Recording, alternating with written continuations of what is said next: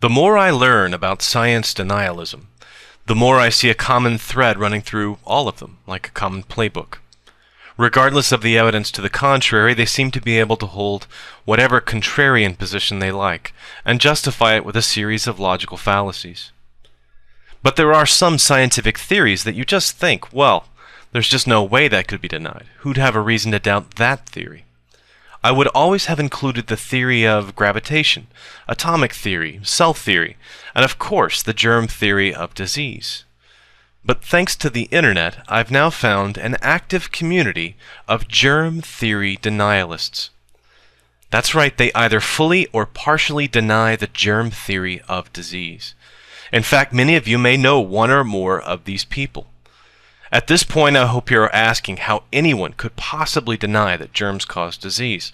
Wouldn't any thinking person see that colds are contagious, that diarrhea is something you can get from contaminated food, that skin infections form around unsterilized cuts? What possible alternative explanation could they have to explain these phenomena? To answer that, I have to take you back to two scientists, Louis Pasteur and Antoine Béchamp, at or around 1870. The problem concerns certain diseases of silkworms, an important agricultural asset for the French silk industry. The harvests were failing, and it was a matter of national commerce that an explanation could be found. Louis Pasteur, as many of you might remember, performed many of the tests that formed the basis for the germ theory of disease we use today. His argument, based on his experiments with sealed flasks in breweries, was that an infectious agent was likely responsible. His course of action would be to quarantine and contain the spread. Béchamp was an insect biologist and had a competing theory. His theory, which I will call the pleomorphic theory of disease, was that diseases are caused by environment.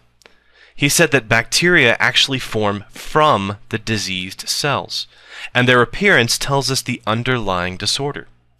There's more to it, including an abiotic origin of microbes. But the key point is that he takes Pasteur's theory in reverse. The microbe does not cause the disease causes the microbe.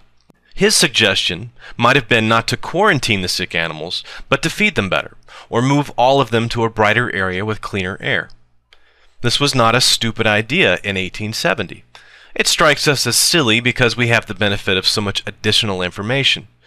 Antoine Béchamp was wrong, of course, as has been demonstrated by thousands of experiments since then. His theory has been falsified and buried. Pasteur's has been predictive and explanatory in a way that we find useful, and Antoine Béchamp's theory is not supported by the genomic data being produced on bacterial DNA, nor by serotype testing, phylogenetics, or electron microscopy of pure cultures.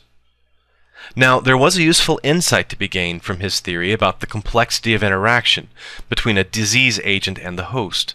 It's true that environment, nutrition, and immune status plays a big role in the development of most diseases. I don't know any modern biologist who dispute that.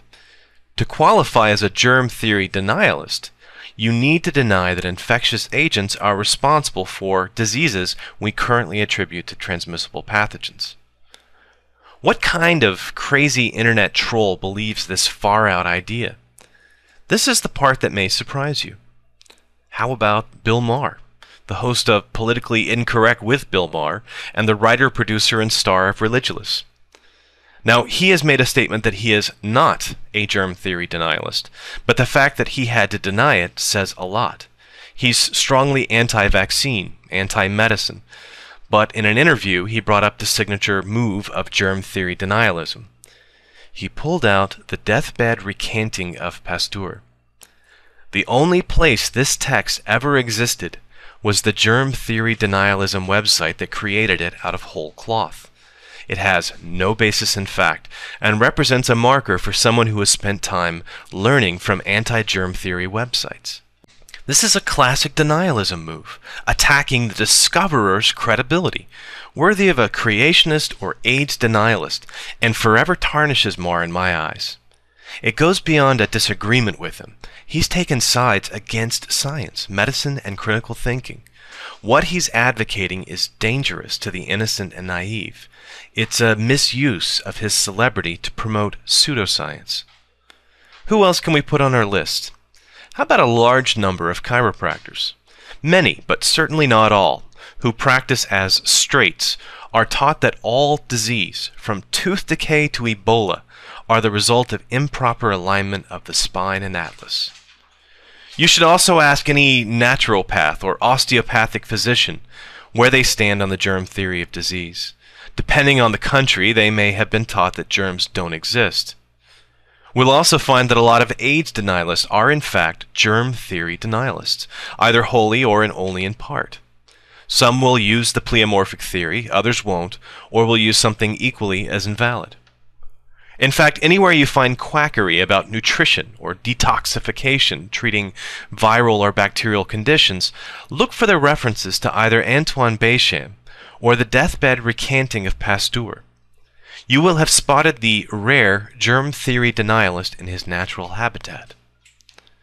This particular strain of pseudoscience has mutated, though. It's realized that it can't survive with open denialism and antiquated beliefs.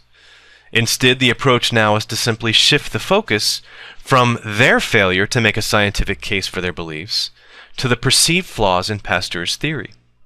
Not modern microbiology, mind you, but actually the experiments and theory of Louis Pasteur. They advocate a softer form of germ theory denialism, still based on Béchamp's teachings that sickness causes pathogens, not pathogens causing sickness. You'll see the thinking in these comments from a denialist on the Huffington Post.